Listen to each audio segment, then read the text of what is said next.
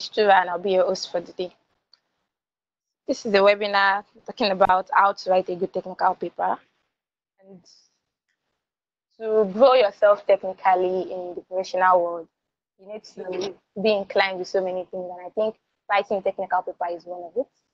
So we have a seasoned presenter who is good at what he does to talk to us about this. He is currently a shell drilling supervisor on a drill ship in the Bonga Deepwater field, offshore Nigeria. He has written papers that are featured in NICE, offshore Europe, and OTC. He attended the Federal University of Technology, Owerri, Robert Gordon University, Aberdeen, and currently a doctorate candidate at the Schema Business School, France. I introduce to you Kingsley Okenyi. But before I hand over to the presenter, I have these announcements to make. Please, to have decorum in the room, I would advise as you join in, you mute your mic, you put up your videos, and you can use the chat box for questions, because the questions will be taken right after the program, after the presentation, so we can all share and learn. So I hand over to the presenter. Kingsley, over to you.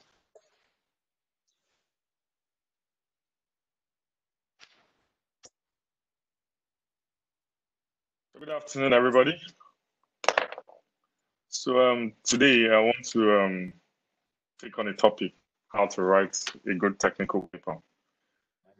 What I would try to do is to actually present it in such a way that it's not going to be the same when you Google it, because these days with information everywhere on YouTube, on Google, it's very easy to get this kind of information. But the thing we've noticed is, even if you go on YouTube and Google, right, people, still find it hard, right, to understand and write a good technical paper. So what this will do is try and present it differently, right, for us to really appreciate it.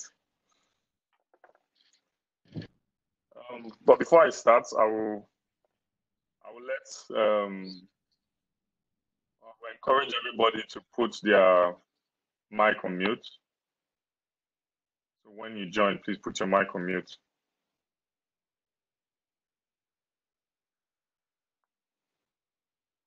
So the objective, right, like I said, is, I want to let you guys know how to appreciate, knowledge sharing through paper writing. If you don't have passion for paper writing, no matter what you see your mates doing, everybody's a professional and you say, my mate is writing this. If you don't have passion, you can't keep it going. People will have to force you to do it. So this presentation, right, is just going to see how to spike that passion in us. Next will be, how do I select a good topic? And there is no criteria, right, in telling if a topic is good or not. What is actually good is when you what you're presenting, how useful is it? Now, depending on where we are in life, right, students, professional, or whatever it is you're doing, different topics might come to you.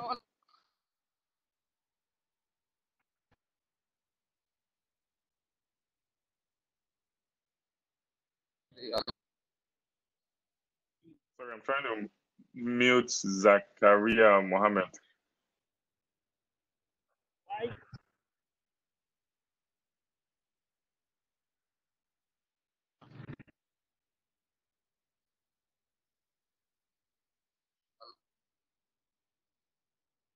Who is Zakaria Mohammed? Please mute yourself. So, yeah, like I was saying, right? Sorry, you can go ahead. I've expelled him. You can go ahead. Okay. So, so a good topic, simply means how useful is the information I'm presenting, and this presentation, right, is going to just show us how to pick a good topic, depending on the time and the place. If you pick a good topic to get published, right, or to even get your paper accepted, you have to follow a typical structure. Different conferences, have their own structures. This paper will, this presentation will explain that, or kind of like show or highlight the different structures we need to get accepted. Then I'll end with the benefits, of getting your knowledge out there. I will share my personal experience, share other people's experience as well. And I hope with these 4 things, I'll be able to tell you how to write a good technical paper. So I'll start with the history of presentation, right? Or the history of documentation.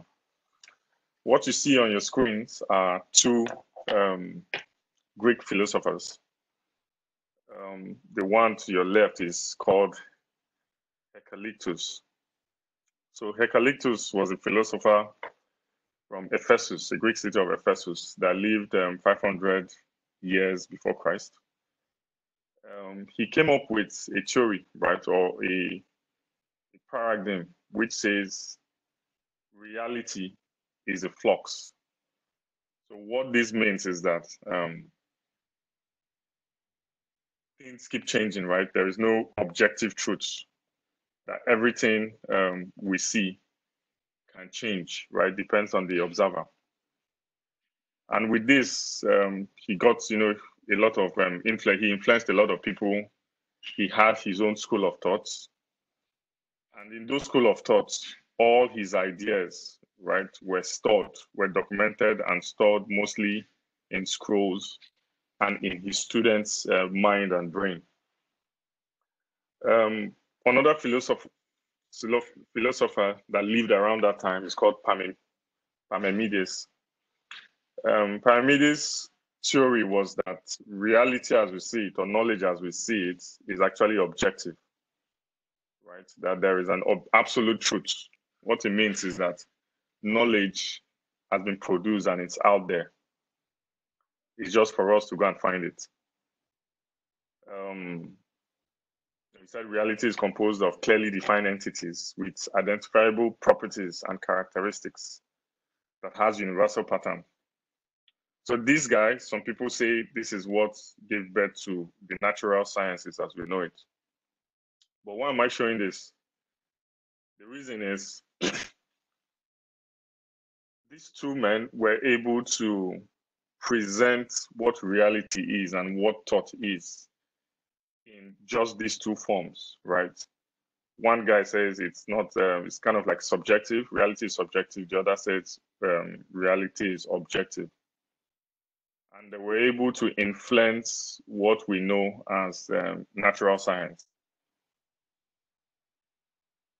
This is one of the reasons why, if you look at all our natural sciences, most of our inventions, right, from Newton to Darcy to Bernoulli, all came from this school of thought. These 2 people, 200 years later, influenced Aristotle, which is today known as the maybe the father of science, right?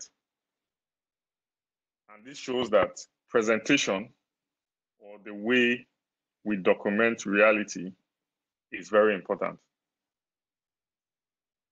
And in those 2 guys, right, one guy says subjective, the other guy said objective.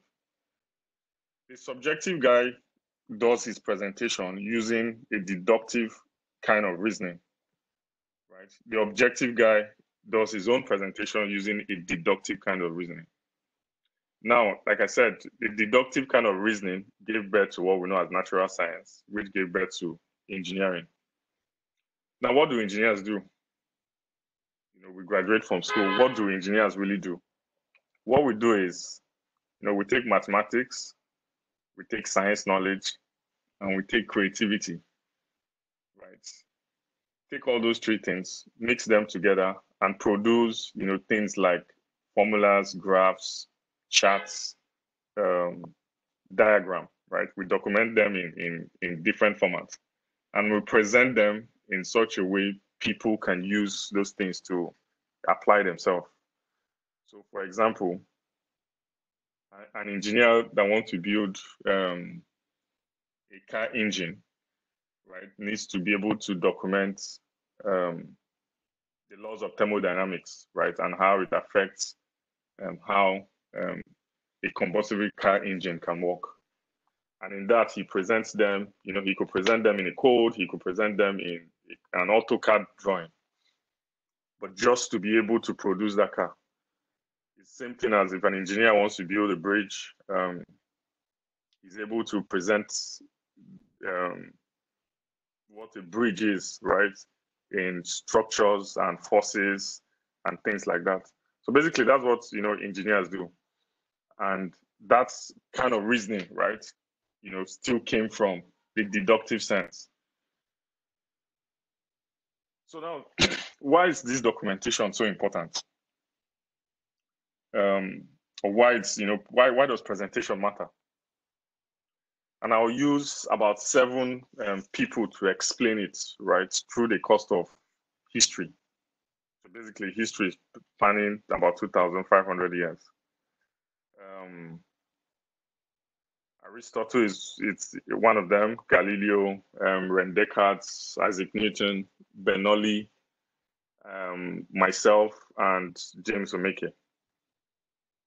So 385 BC, Aristotle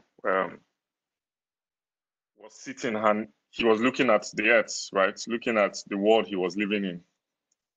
And he said something like, this world, right, has 4 elements. Fire, water, earth, and air. So basically, he had information. The world is full of information, right? Just like Parmenides said. How do we observe this information? So he rolled the big ball and saw how both the big ball and the small rock moved. And he proposed something, right? He said, all horizontal motion requires a direct cause. So what it means is that for this ball to be able to move, right, there must be something that will cause it to move. 2,000 years later, a lot of people, use those theorems from the elements to how motion or how mechanics work, to build a lot of things. But 2,000 years later, Galileo challenged that, right?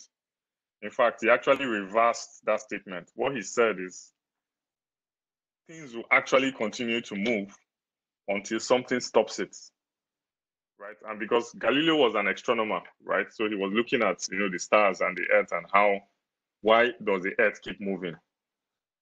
And he now climbed up to, a place called the Tower of Pisa and threw 2 balls, right? One was a cannonball, one was a musket ball. The cannonball was bigger and the musket ball was smaller. So when he threw them, he noticed that both of them fell at the same time. Right? And that's how he now proposed that. Why do he asked this question, or his hypothesis, why does these 2 balls fall at the same time? And that's when he now proposed that things will keep moving, right, until something stops. So what Galileo was able to do was to actually move things from an observatory part of it to something he could theorize. And about 80 years later, when Descartes, the French philosopher, came up, right, and said, he wrote a book, he published a book, called The Principles of Philosophy, and said that all movements move, or all things move in a straight line, right? So he got 3 laws, and one of them is that all things move in a straight line. This was hello, can you guys see my presentation? Someone... I think Amma started presenting.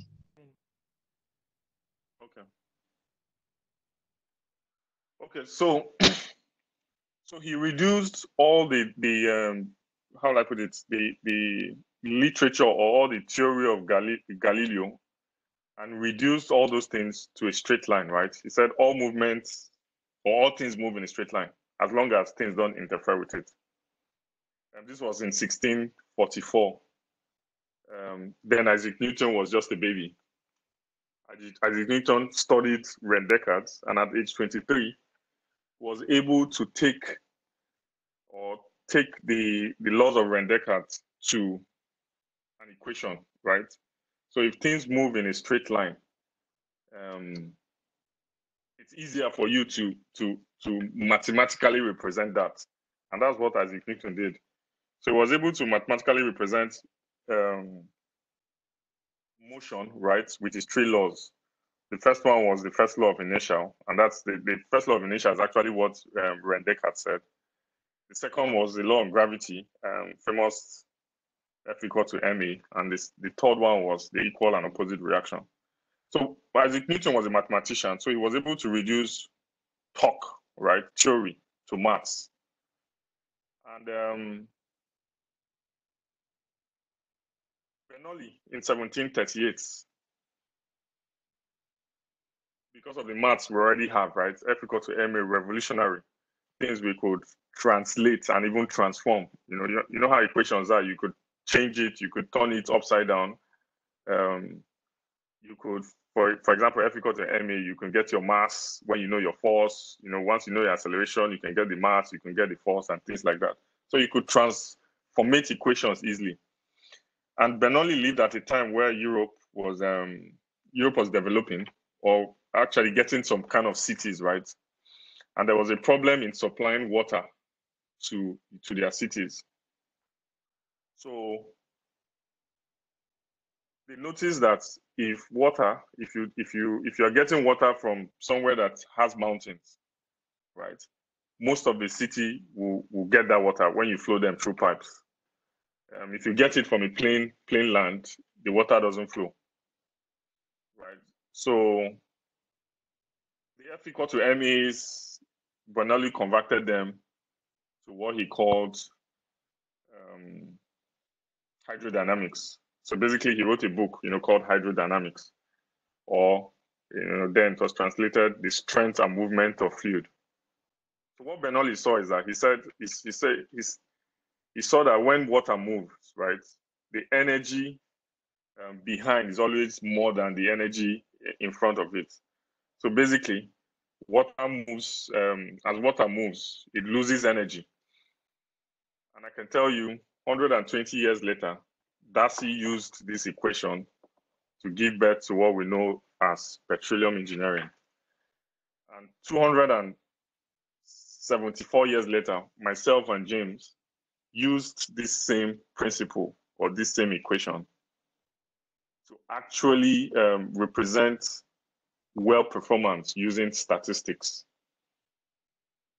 So now you can see how people over the years, right, from Aristotle documenting things, right, with his students and in scrolls, to René Descartes publishing a book on the principles of philosophy, to Isaac Newton also publishing a book on, basically he called it the Philosophia Naturalis Principia Mathematica.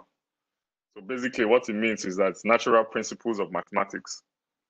To Bernoulli, that published a book or a commentary on hydrodynamics, to myself and James in 2012. And the advantages go on and on and on and on. We know what Newton's law has done for us, right? From our structure, skyscrapers, bridges, airplanes, rockets. We know what hydrodynamics have done for us, right? Petroleum engineering, basically. Even as I speak, the paper, Web Performance Optimization using experimental design approach, what myself and James wrote, is being transformed. About 2 or 3 people have called me since 2012, trying to get clarification on, on the mathematical representation we wrote. So knowledge has to be documented, whether we like it or not. The only way we can keep getting better, right, is for us to be able to document the knowledge, right? And not just document, also be able to present it, right, in a very good way that people can understand and read. So remember the arrows, right? From observation, from information to observation to theory to more theories, mathematics, and practice. We can twist it, the way we want, right? If we want to present something or if we want to write something. So, for example, you could move theory to theory. You could present mathematics to practice. You could present observation to mathematics. You could do theory to practice. And the subsequent slides will show you how this was done with different papers. I used some of the papers I wrote, and you will just see, once you understand at every point in time, what you have and the resources you have and the thought process you have, you can actually write something. So the first one is this paper I just told you about, wrote in 2012. I did my internship in Total in a department called Web Performance. And basically, it was a department comprising of about 4 engineers. And what they do is to try to optimize the way we produce our wells, right?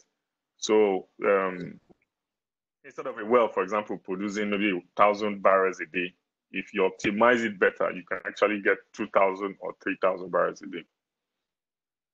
And so when I went for my master's, I used that practice, that witness, right? Say, look, these guys, they do these things and they do it with a lot of softwares, right? There's a software we use called Prosper to do a lot of analytical stuff to know or to be able to optimize, how a well produced. So I now said we could actually transformate this system, right? Instead of using analytical method, we could actually use statistics to do it, right? So I went to theory, went to look for how statistics have been used in different forms. And one of the things we notice is, for web performance, you have a lot of variables that affect your web performance, right? And those variables or those informations can be gotten per minute. So if I'm able to get all these variables, things like what the permeability is, what the tubing size is, what the temperature is, what the pressure is, water cuts, all those kind of things affect, how you flow. If I'm able to combine all those variables statistically, can I predict the well performance? And that's what we did. We now brought up a mathematical, equation for that. So you can see how I moved from practice plus theory, and I produce a mathematical equation to predict it. This equation has not been used, right? Right now, a lot of companies still use Prosper. And what we did then is we matched what the real life is, right? So when you bring this equation, you match what the real life is, match what Prosper gives, and match what this equation gives. The paper was trying to show that, look, this equation is actually following the same trend with Prosper and real life. So we can actually use Excel, right? Instead of Prosper, use Excel and actually optimize our well. That's what we're trying to show. And we just left it there. We presented it in, I think it was NICE in Lagos. And a lot of people have read that paper. About 400 and something people have downloaded that paper. 2 of them called me. One of them got when I joined ResearchGate, said they are trying to, most people are doing things on deep learning and neural network, so that they're trying to make sure a robot or a machine actually does it instead of web performance engineers. And my paper struck a chord, right? They saw that I used what we call a multivariate analysis. So different kinds of analysis. There's a linear one, right? Those are basic regression. Then there's a multivariate ones when things change and how they relate. Then there's deep learning, right? Or neural networks. basically the foundation of artificial intelligence, where you might not be able to represent, like this, my equation is kind of representing things on a line. But for deep learning, it represents things in a box. So they are saying that if this thing can work, right, if something I can present in a line can actually work to improve well performance, what of statistics or data that comes in a box, right, using deep learning, can we be able to use it? That was 2 years ago. Another example was, or is what James is actually doing now. So James presented a paper in the last year's NICE and actually won the prize for that. So what they did is they presented a paper called in an artificial intelligence contest, right? Web performance monitoring using deep learning.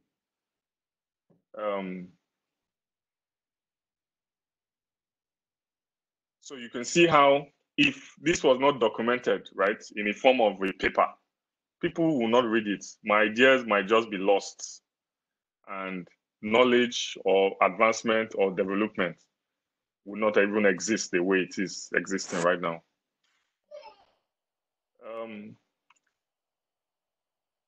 The next paper was the one me and some of my colleagues wrote and presented in Houston this year. So what we did is we used the method of practice, then theorized. So the paper was, the name of the paper is, at stage implementation of rig simultaneous operation over drill center, right, to produce drilling performance. So on the rig, we install what we call the tubing head spool. So the tubing head spool is what holds our tubing, right? So we drill wells to 10,000 feet, run tubing, and what holds that tubing in place is called the tubing head spool. So before we install that tubing head spool, first of all, we drill, move off the well, and get a boat to come and install it for us. So the boat comes, the boat install it, leaves, and we come back, right? So we looked at it and said, instead of us having a boat, why can't this rig do this? How we looked at it is, we already know that the boat can install the tubing head spool using a crane. On the rig, we actually have cranes, right, where we use those cranes to get supplies.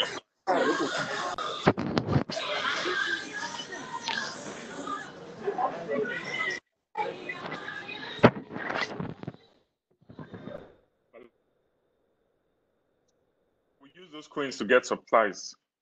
So we combined that practice with the practice of installing tubing head spool using a crane from the boat, and was able to do it with a rig. And what we noticed is that we saved about $500,000 on 2 wells alone. So you can imagine how much you will save when you do it on multiple wells. So what we now recommended or theorized was that given the conditions as stated in the paper, you can do things on the boats and save money. Another example was in 2017, a paper I presented in Aberdeen. So what we did is, we used theory, practice, theories, practice, theories. So we mixed a lot of theories and practice, right, to also, document what had happened. So one of the examples of the theories we did is, at the time, the oil price was falling. I don't know if you guys can remember the 2014, 2015 oil price fall. A lot of people had to start optimizing, right? We went to look into, theory and said, look, these wells we're drilling, we need to drill them, at a shorter time, right? Because time, right, is one of the very big factors in drilling. So what we did is wells that we used to use 4 or 5 casing, right? We reduced it to just 3 casings. So what it means is that wells that can take you maybe 80 days to drill, just taking 1 casing out, you've already reduced that time by about 5 or 10%. We combined practice, right?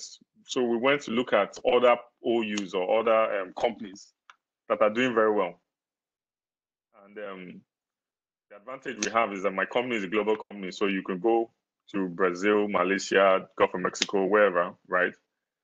And you can share knowledge easily. So we sent some people to Shell Brazil, right? They went to the rig and saw, because Shell Brazil was doing very well, saw what they were doing. And one of the things we noticed was that while we were drilling at, say, 100 feet per hour, people in Brazil were drilling up to 1,000 feet per hour. We looked at Brazil and Nigeria. If you look at the geology, it's almost the same thing. And why are they doing this and we're not? So we used that practice and improved the rate at which we drill by almost 20%. So there were a lot of other theories. Another one is theory of communication, right? So it's a project we're managing, deep water project. How do you communicate? And a lot of stakeholders. How do you communicate to different stakeholders?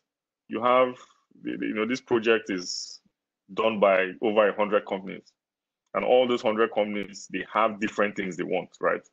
Some companies, they have different interests. Some companies don't mind actually prolonging your days, right? Some companies don't mind shortening it. So they just have different interests, but you have to align them.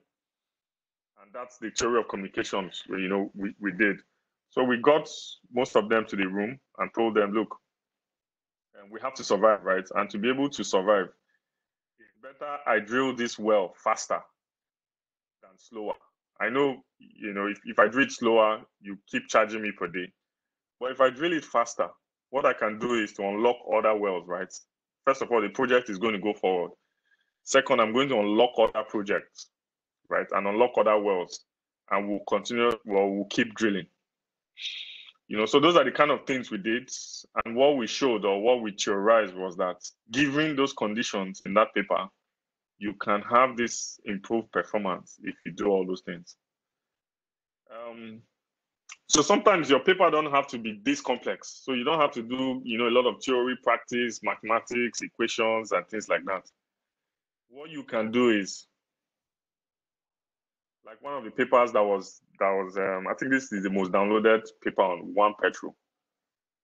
What the guy did, his name is Stephen Babadagi. What he did is he just he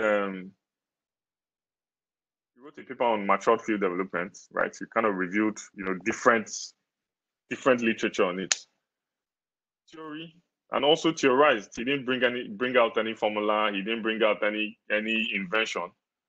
From all the theory he synthesized, he was able to, also contribute to knowledge. And his paper is the most downloaded paper on One Petrol because it's very useful, right? So matured field development it's a field that has been developed. And most of the big companies, after they've produced a lot, sometimes it's not really economical based on their overhead. They divest it or they sell it. And when they sell it, a lot of small companies buy them. Now, the big companies have, a lot of backbone. They have a lot of research. They have a lot of people, right? They have a lot of history, information, and stuff like that. The small companies don't. What those small companies do is, they hire one or two people. They don't have a lot of research and things like that. And these people just see this kind of papers very useful because the paper summarizes how to develop a mature field. So one or two engineers can sit in a very small companies or a very small company that has one or two wells and start producing and making money, right? So very easy, theory equal to theory. So very simple. So you don't have to start looking for practice. I need to go to Brazil. I need to do this. Just look at papers, read them through, and find a way to simplify it that will be useful to an audience you're targeting. Another very simple way was what Charles Darwin did in 1836. So in around that 1800, there were a lot of scientists, right? Scientists were like rock stars, right? They were the Kim Kardashians of today. The British or the English people, they invested a lot in them. So what the Queen used to do then is they had ships, right, that they sent, around the world. Some of them contained the Royal Navy, some of them contained religious people, and some of them contained scientists. So one of the scientist ship was called the Beagle. So Charles Darwin went on that trip and went to South America to go and observe, right? So he stayed 3 months, 3 years observing on land, on sea, observing animals. He went with a handout, and when he came back to England, he was able to write The Origin of Species. Today, Charles Darwin is known as maybe the father of evolution. Some people still give him the title of being the father of biology. So you can see what Charles Darwin did. Observation, looking at different animals, because then in England, you didn't have the kind of animals you have in the tropics. So your observation was limited. You went to South America, saw different kind of animals, different kind of birds, was able to start the taxonomy of those animals and theorize about the origins of species. And today, this origin of species, obviously, we know how it has helped us, right? From the invention of penicillin to vaccines. So now we've seen that no matter where you are, right?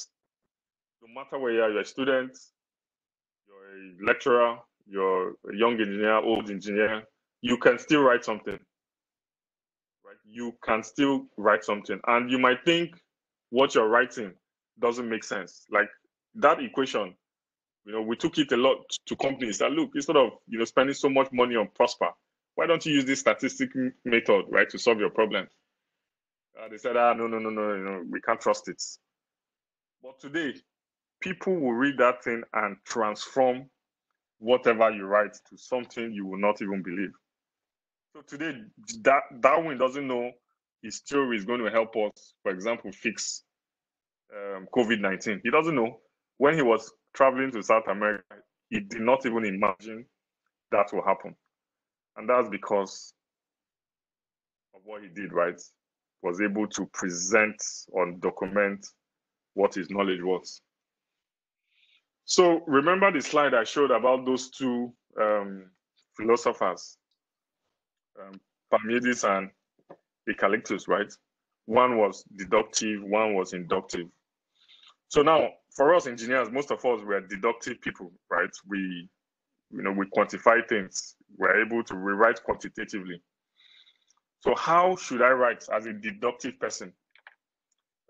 Mostly, the first thing you do is to ask a research question, right? Before you start, you have to develop a research question, right? Or a project question. What are you trying to solve? In my case, right, the first example I gave was, how can I do things easier? That was my research question. How can I do things easier? How can I do things using Excel, right? That's a research question. How can I do things using just a formula, right? Instead of a whole press computer. That was a research question. So you write that down and think about it. Think about it in different forms. So the next thing is, you now have to review literature. You don't want to start writing things, right? There are literatures that can help you. You see what we did? In reviewing literature, we're able to see how multivariate analysis can help us in well performance, right? People like Kabir, Chong, and all those kind of people, what they've actually done in mathematics, right? In reviewing literature, you also see what Bernoulli, people like Darcy, and the likes have done, right, in fluid mechanics. So then you can now combine them and formulate your theory, right? So we reviewed literature, combined them, formulated our theory, and brought out a model, right? Sometimes it's a model, mathematical model. Sometimes it's also a hypothesis, right? Then after you bring out your model, and you can stop, like I said, some people stop at literature review, and that's fine, right? Some people stop at theory, formulation of the model or the mathematical equation, and that's fine. But some people go further and say, look, let me gather and analyze this empirical data, right? So they test it, right? They gather the idea and they test the theory. So in my case, we were able to test it with real life data and see whether this formula was predicting or following the same trend with real life data. So for deductive reasoning, you could stop a literature review, like what Typhoon did. You could bring out a model and produce a program, right? You could actually even go further and test your theory. But just know anywhere you stop, what you just have to do is to recommend, right? Maybe you stop at literature review, you said, oh, this literature was not very clear. I will enjoin or encourage people to study it. Or this particular literature was conflicting this literature. Why is that so? You know, and you have something documented because people will read it and people will get insight from it. So for the inductive method, right? I know engineers, most of us do it deductive, but once you start coming into management, and when you start managing people, deductive doesn't necessarily work anymore, right? So you have to go, you know, to the Heraclitus kind of, belief where things change. And we've been able to solve a lot of problems, behavioral, how people behave, right? Using that philosophy. In the sense that if I take a stone and move it, I can predict what is going to happen to the stone, right? If I pump fluid, right, from a tank right to my house, I can predict what will happen to the fluid, and that's why I can be able to design my taps and my pipes and stuff like that. But we cannot predict how humans behave, right? So you can tell someone do this, and the guy, you're not sure if the guy will do it. He can change his mind because there are a lot of variables that we cannot really analytically put in place, and that's why you use inductive method, and it's a different, set of things. So for people that want to write a lot about project management, about people, behavioral science, and things like that, inductive way is the way to go, right? You start with your research question, you review literature. In reviewing literature, you go and collect your empirical data. So for example, 2 days ago, I have a 2-year-old. We're sitting,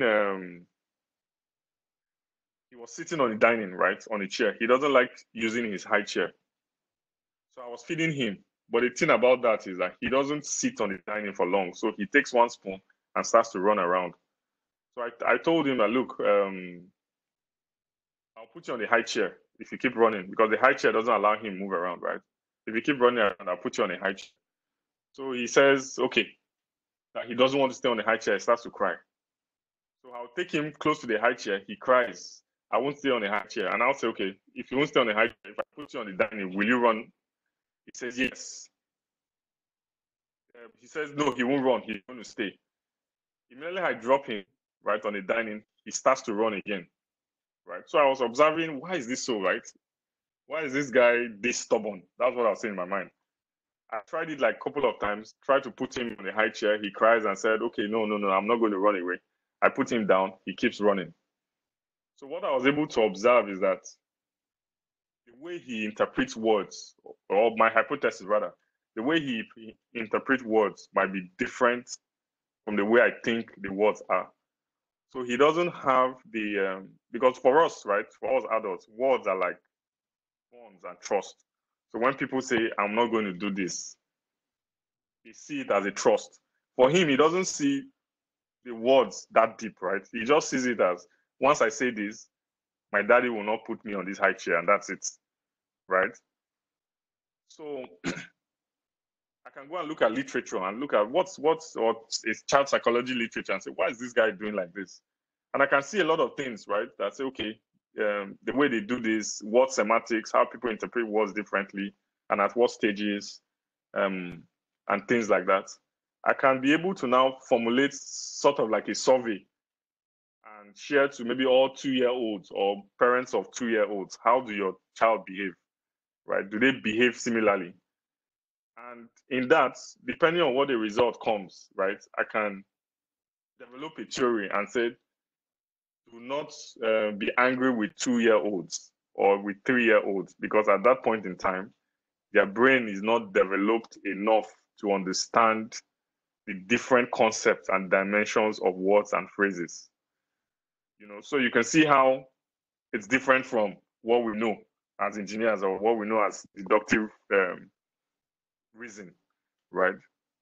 But it's very useful. It's very useful in project management. It's very useful in places where you have team collaboration, where you need your teams to do things, right, the way you want them to do.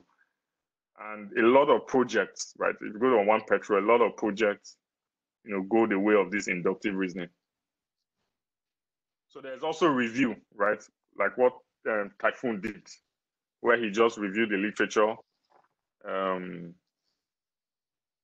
He synthesized that literature. He developed a theory. People saw that theory, implemented it, and some people are even presenting their result on, just reading Typhoon's literature and how they've been able to make money in marginal fields. So, but with this two, inductive, deductive, and review are just three examples I gave. There's a general structure, and most of you are familiar with this general structure, right? Introduction, literature review, methods, and all the way to references and appendix. And if you Google or watch YouTube video, they will explain all this better. So why should I write? Right, all this story I've just said. Why is it necessary to still write? We know that writing gives you exposure, right? Presenting on conferences gives you exposure. Putting your work out there gives you exposure. So you see your work, or you're so excited when people call you about what you have written.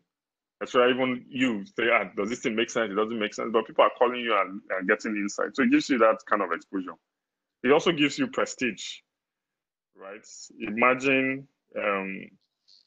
when you know that your work was used, for something very important, right? Something to save lives, something to make our lives better. It gives you that rigor, right? So, for example, you might just theorize something, but once you put pen into paper, start to do literature review, start to learn things, you become more rigorous. You understand things a little bit different. You understand things in depth. There are other things it can give you, so scholarship opportunities and admissions, right, to universities. So if you want to do an MSc, Masters in Science, one of the things they require you is that you must know how to write, right? Most scholarships are MSc driven. So if you've written a lot of SPE papers, those things can help, right, in getting admissions and even getting scholarship. It's also a professional obligation, right? To see how from Aristotle to Bernoulli has helped us to where we are today. Today we have an industry called the petroleum industry. We need to be able to put things down, right? People has helped us this far. How are we going to help people coming in 2,000 years to come? Most of us are current members. One of the things about current in Nigeria is that you need to write, right? You need to write reports, and there are some obligations you need to fill. In the UK, if you're chartered, you need to produce a report. You need to produce a project. So being a chartered engineer anywhere in the world, one of the professional obligations for you to write. It's also a way to fulfill your SPE code. So SPE is a professional body. One of the code, right, is for you to write. You can't be an SPE member if you've not written even a paper. And again, you can write solely. You can write with people and things like that. And it's legacy. Once it's in one Petro, it's there for life, right? It's something in 2,000 years to come, people will see. Just like we're reading Newton's books. People will read your book. People will read your papers. So because of time, I will just go through type of referencing. There are different types of referencing. Referencing is very important, right? In these works are intellectual works. We're calling Newton today is because we know he exists, right? We know he brought out those ideas. You have to reference everybody's ideas, no matter what. It's it's actually a crime, right? If you plagiarize, if you bring an idea that is not yours and you claim to be yours, right? So referencing is so important in when we write. And we can go and Google different types of referencing. One of them is, or the most popular one is the Harvard type of referencing. So that's what's on the board. And right now you know the structure, right? The general structure, or at least you know how to get a very solid structure. But there are different levels to papers, right? The biggest level is when your paper is published, right? The first level is for you to write an abstract. I want to present in this conference, maybe in an SPE conference or it's whatever conference. But the biggest thing is when it's published. And publishing means a lot of experts has looked at that paper and have said this paper is known science, or it's a known science, or it's a known hypothesis, or it's even a law, right? I'm sure you guys have been reading a lot of COVID papers. Most of them are not published, and they will tell you, oh, this is not published yet, but this is what we're seeing, right? So what you see on your screen is a 2010 statistics of all papers on one Petron. 12,432 abstracts have been submitted as at 2010. Or in 2010, rather, 12,432 was submitted. Only 451 paper was published. Right. So sometimes you can see 1,080 went for review, but obviously more than half didn't make it. Right. So you submit your abstract is accepted, you present in the conference or wherever, and once you present in that conference, you can go and say, oh, look, people liked it and they think this thing is helpful. Let's do a peer review. Once the peer review is done, then they can publish your work in, for SPE, we have GPT, where they publish your work. And published works are solid, right? It has been peer reviewed. People have looked at it and said, this is really useful and there are no errors in it. So I think that's it. These are some of the references I used for this presentation. I hope you enjoy it. Thank you very much, Kingsley, for that presentation. For me, I know I learned a lot, so I guess other attendees did too. You're able to touch the inductive, deductive, review types of presenting your papers. Then the benefits of presenting, like exposure, scholarship benefits, prestige, professional obligation, filling SPE code and all. And types of reference, which I know everybody knows is very important. You should not plagiarize.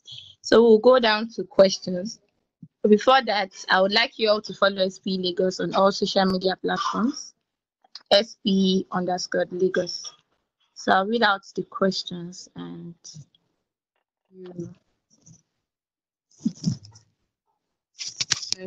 trying to get. Okay, there's one here saying. Sorry. Okay, how do you overcome writer's block? So the way I'll explain it is there are a lot of blocks, right, that usually happen to you when you're writing. So there is observation block, there is mathematical block, and there's also the writer's block, right? The way I try to overcome writer's block is to just keep writing. So the reason why you have writer block is because you are actually trying to edit yourself, right? Trying to say, oh, am I doing something right? Is this fine? Is this okay? But just keep writing. Keep writing. It might take you a year. It might take you 2 years. In fact, there's a draft I have on Medium that I've been writing for the last 2 years. But just keep writing. Because if you don't write, right, after you come back to that thing after 6 months, you start afresh. But if you write, you remember, you will always remember how you were thinking 6 months ago, and things will continue to flow. So the way to do it is just to keep writing. Okay, so here's another question. Would you advise someone to submit his abstract when you are at the verge of finishing your paper? Come again with the question.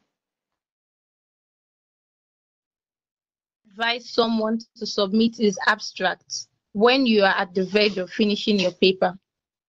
Yes, so there's a paper I actually submitted. I've not finished the I've not finished the paper because I already know the result, right? The 2017 paper. I actually wrote the abstract. We knew the result, right? We knew that we had gained a lot. So I wrote the abstract, sent it out, because a lot of conferences, you have to write abstracts a year, sometimes a year before the conference. So you can always write your abstract if you know what the result is. There are some topics where, and it depends on how you write your abstract, right? So sometimes you don't really know the results, but you've already done some hypothesis saying, look, I think this is the way it is. So in your abstract, you can be intelligent enough to write it in such a way that you're not actually saying this is the way it is. And if you get accepted and you're writing your paper, what you can do is to say, look, I thought this is the way things should be. But from my studies or from my maths or from my simulations, I saw something different. Someone else should look at it. So you could do that, but you can't help it sometimes to submit your abstract before you complete your papers.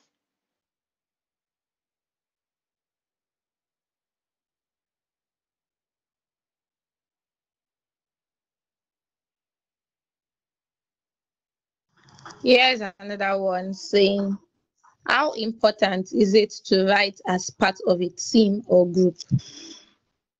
So I like writing as part of a group, right? Because people have different insights, right? People have different skills.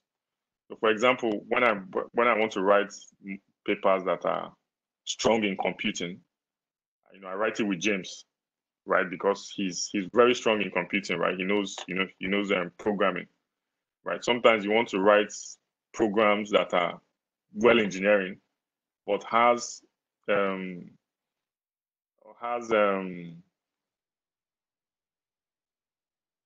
a relation with project management, right? So you can get someone strong in project management to write that paper.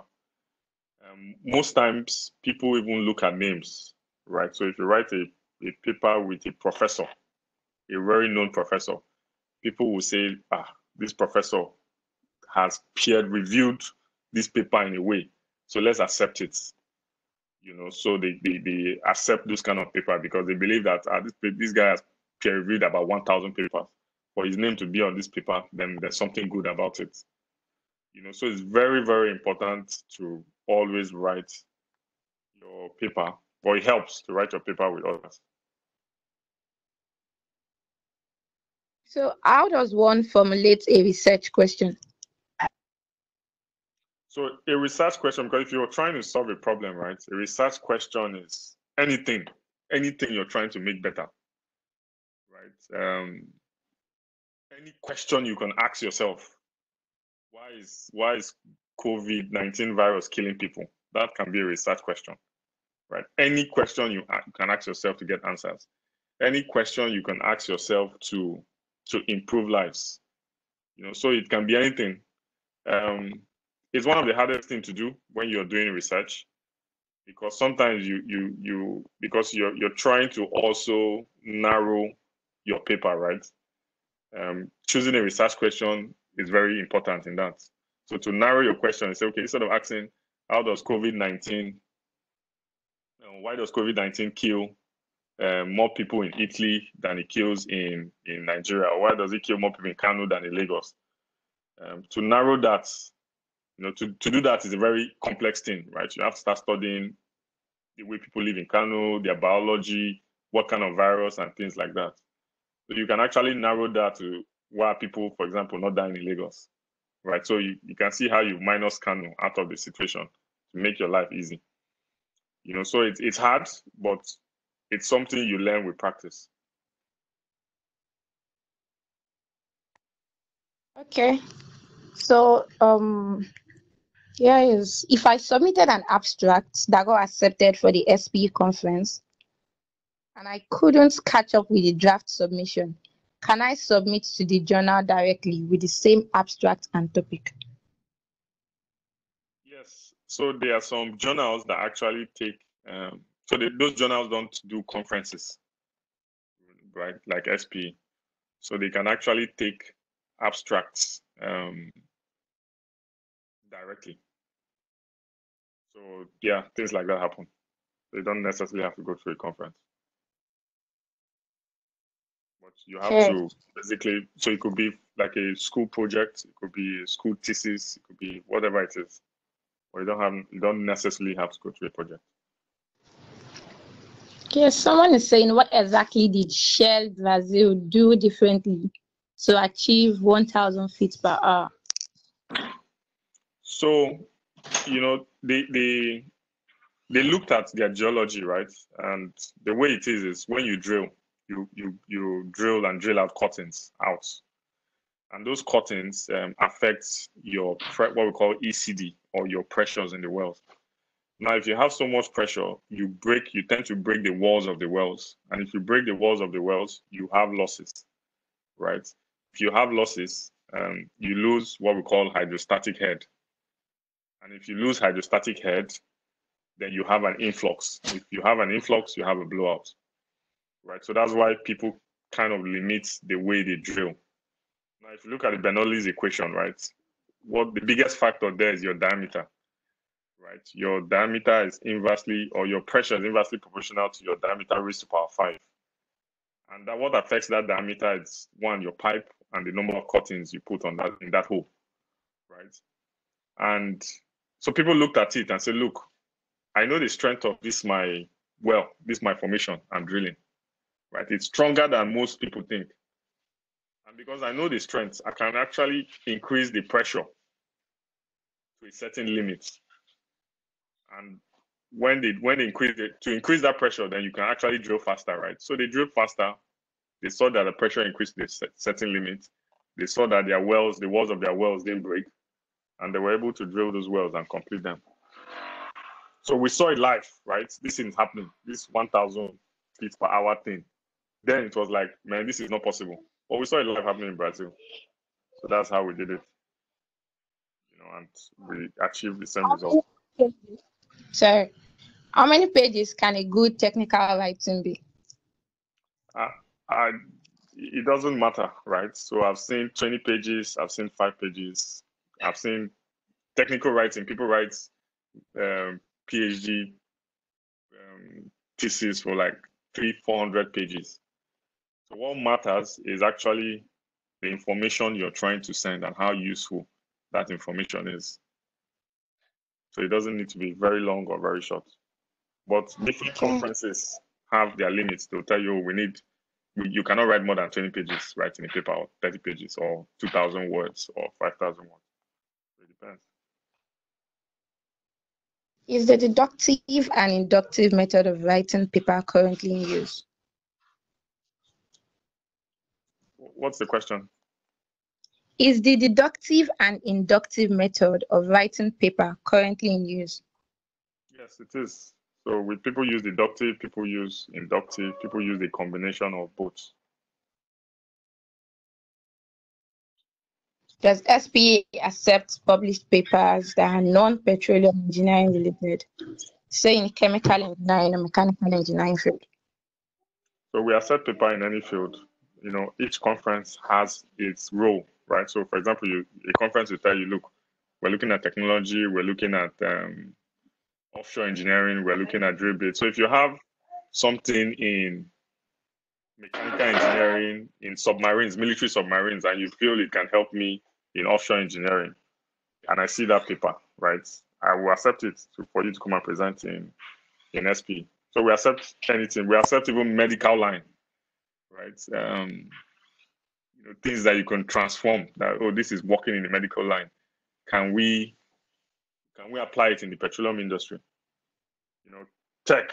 In the last SPE conference, accepted a lot of technical or tech papers, like Uber. People saying, okay, look, I'm doing Uber I'm trying to use the Uber method to solve our logistically challenges offshore. Those kind of papers that the tech guy an Uber guy just came, wrote it, and we accepted it.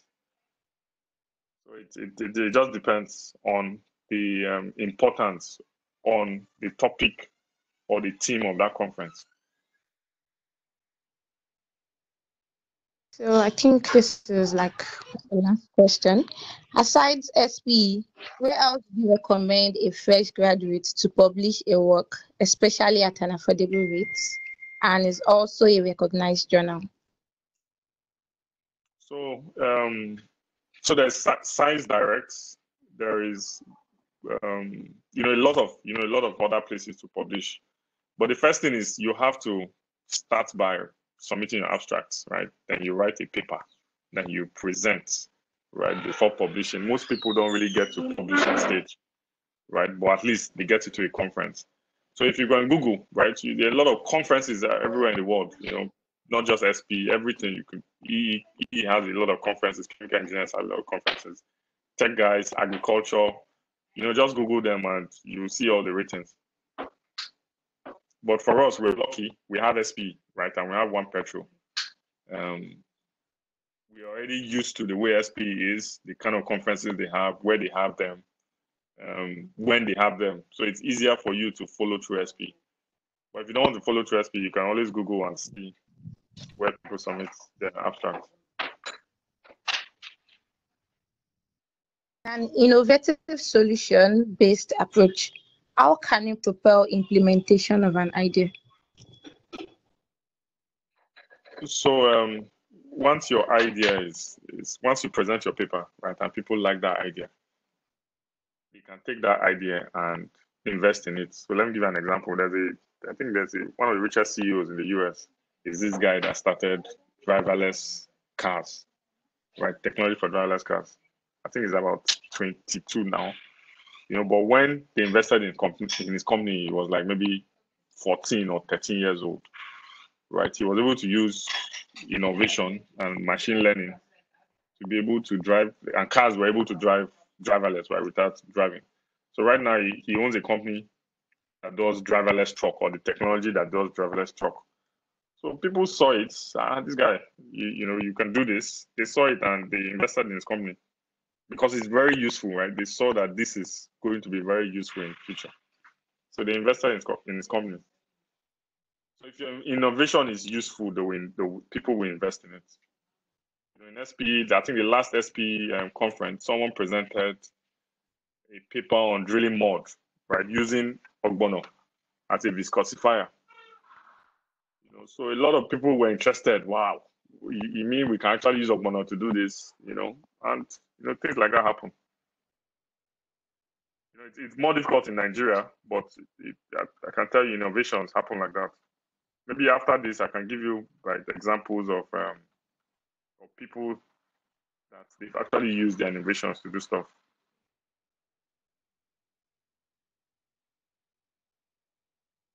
Saying is a draft same as abstract? No, it's not the same.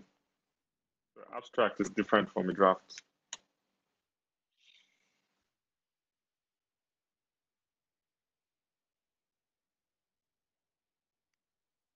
All questions and been able to do justice to it. Okay, so maybe you should just give a difference. Like persons give a difference between the abstract and draft before I round up. So an abstract is more like it's not really a summary, but it's what your paper entails, right? In a lack of a better word, I'll say summary of your paper.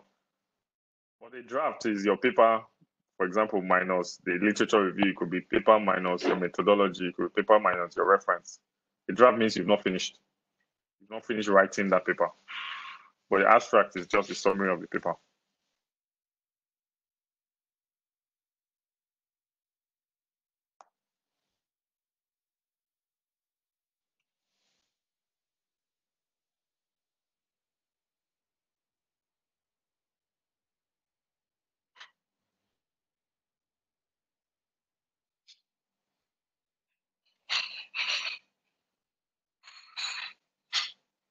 Yeah, so I can see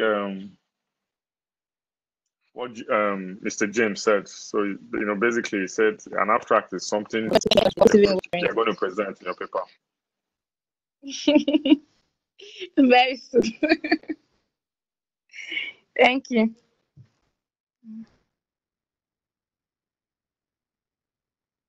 Mr. Hello?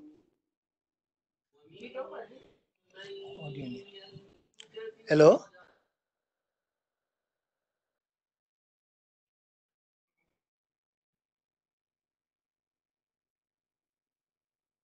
Hello, Ms. Tora.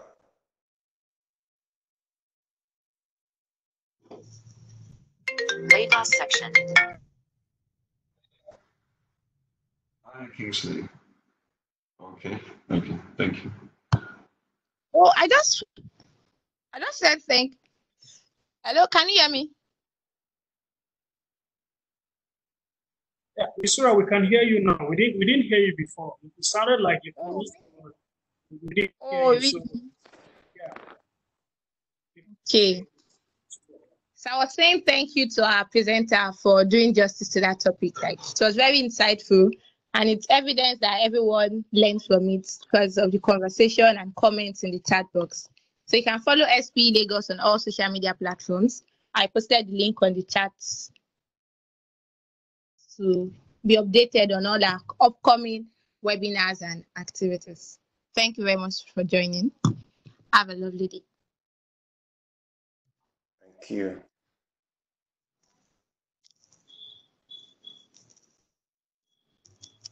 All right, thanks everyone. Thanks, Kessie. Which question?